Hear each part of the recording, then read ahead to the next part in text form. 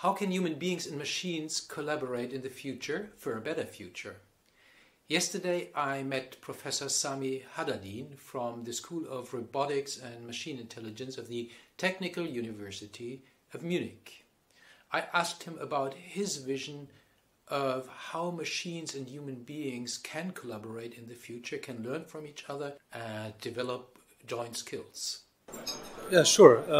So I think the idea of what I was trying to conceive as a message was the idea that technology, rightly put into use, can serve as our tool. So not only to do something, to create something, to manufacture something, but also for sake of learning. Think of it as a kind of teacher and apprentice relationship. Either way it can go, so that you can really make the best out of both worlds and try to use technology as a tool that can basically nurture the way that we learn, tries to be individualized, and essentially can be an extension of ourselves in a way that we can really make use of this kind of tremendous knowledge that could be made available to individuals based on their needs, based on their skills, and based on the desired skills that they might have at some point. Can you elaborate a little bit more? What impact can that have, for example, on schools, on learners, on universities? Well, I mean, in a way, I think this is a question that has not been answered at all, as of today, I would say.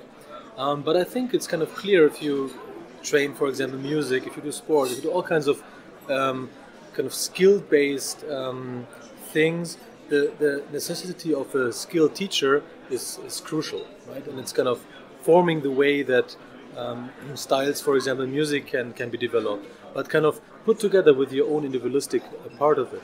And I think, in a way, what I'm trying to say is that we should develop machines, we should develop systems that can help us to develop our own skills in the best possible way, not kind of relieving us from all the things we might do, but kind of supporting us to develop them in a better way. And I think this is just a way of saying that the AI of today and tomorrow might be the hammer of tomorrow, the paintbrush of tomorrow, and also the instrument of tomorrow.